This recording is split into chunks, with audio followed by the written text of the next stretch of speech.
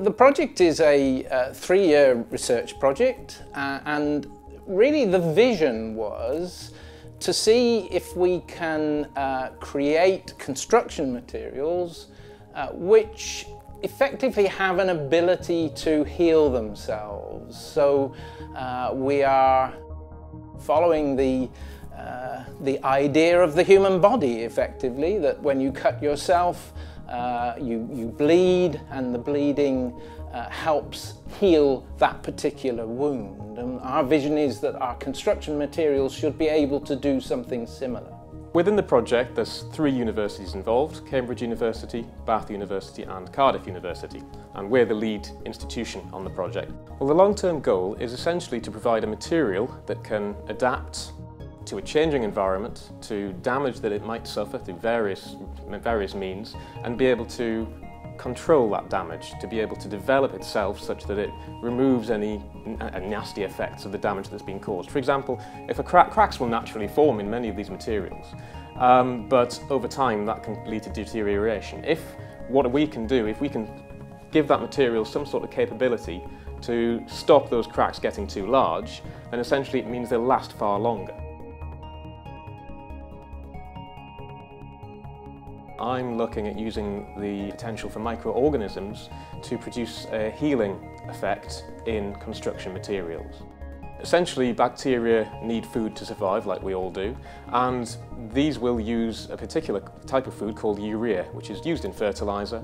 They eat the fertilizer and they produce a chemical environment which causes certain chemicals to precipitate, and that's what heals the cracks in concrete, heals the flaws. So it's actually very straightforward. You just have to bring the bacteria together with their food and they'll do the rest. We're focusing on the structural performance of these materials, and we're looking at large-scale healing, particularly to do with shape memory polymers. Now, the idea with these is we would embed these materials, which are essentially a plastic, into the concrete, almost like steel reinforcement is put in commonly these days. This would be activated. For example, you can heat it or you can electrically activate it. It will essentially return to its original shape. So if it's stretched, it's activated, it returns to its shape.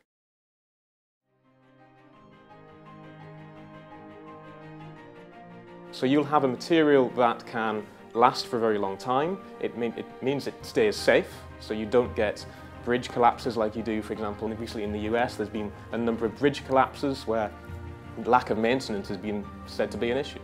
So if we can make these last longer, it will make things safer, it will save money because your maintenance is reduced, and it can help with various things like carbon emissions and use of materials. So for example, if you build a bridge for 20 years and it'll last 40, you don't have to replace it, and that will cost a lot of money.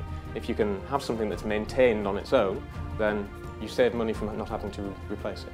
Certainly for me, this is an extremely exciting research project. I think we have a great opportunity here to be at the forefront of this research, not only in the UK, but in Europe and around the world. We're extremely optimistic about how well this is going to work. Essentially, all the techniques that we're using, the majority of them have all been demonstrated in the lab and to a certain extent in the field as well. So we're confident that they can work on their own.